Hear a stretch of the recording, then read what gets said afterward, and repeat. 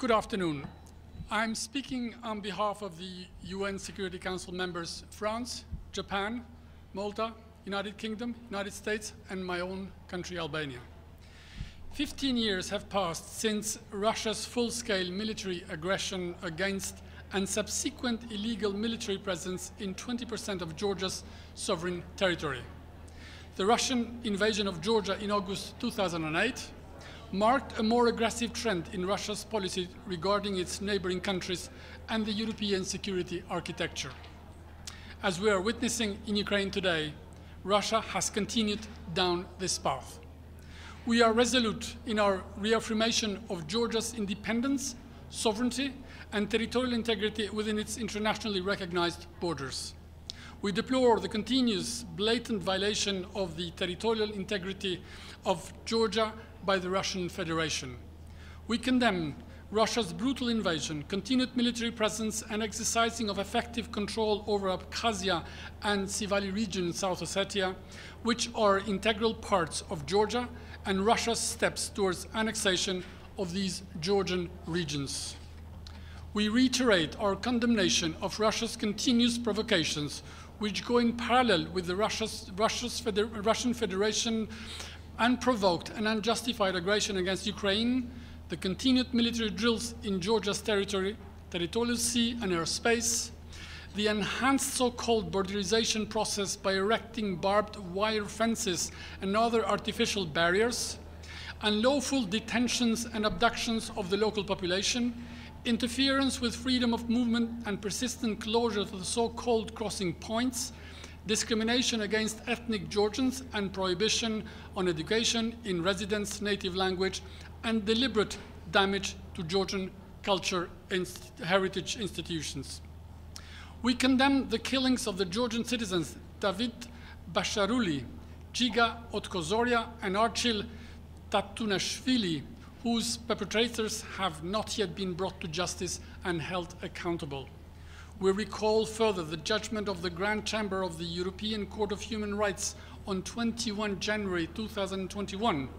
which has stated that given Russia is in effective control of the Georgian regions of Abkhazia and Tinsali region, South Ossetia, it is responsible for grave human rights violations, including the killing of civilians, torture of prisoners of war, inhumane and degrading treatment, preventing Georgians from returning to their homes, and failure to conduct investigations into human rights violations. We recall another judgment of the European Court of Human Rights on 7 March 2023, confirming the effective control of the Russian Federation over Abkhazia, Georgia, even before the Russia-Georgia war in August 2008, and its full responsibility for human rights violations in Georgia's regions of Abkhazia and Tsinvali region, South Ossetia. We recall the April 2023 adopted decision of the European Court of Human Rights, which ordered the Russian Federation to pay up to 130 million euros in favor of conflict-affected Georgian citizens. We further emphasize the issuance of arrest warrants by the International Criminal Court for war crimes committed against civilians perceived to be ethnic Georgians during Russia's invasion in 2008 and its aftermath, and take note of the alleged role of Russian military officials. We remain deeply worried that in the past several years, no international human rights monitoring mechanism has been granted access to the regions of Abkhazia and Tsinvali region, South Ossetia. We therefore call for immediate and unhindered access to be granted to the Office of the High Commissioner for Human Rights and other international and regional human rights mechanisms, as well as to the EU monitoring mission. We recall the urgent need for unhindered humanitarian access to all persons in need. We stress the necessity of ensuring the rights of internally displaced persons and refugees expelled forcibly due to multiple waves of atrocities, and allowing for safe, voluntary, dignified, and unhindered return to their homes. We remain committed to the Geneva international discussions which is the sole format to ensure implementation of Russia's international obligations under the ceasefire agreement of 12 August 2008,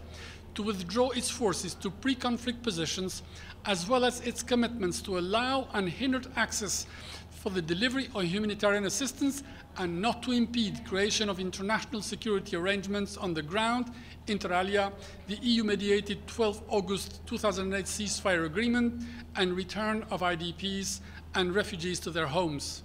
We support the continued meetings of the incident prevention and response mechanisms in Ergneti,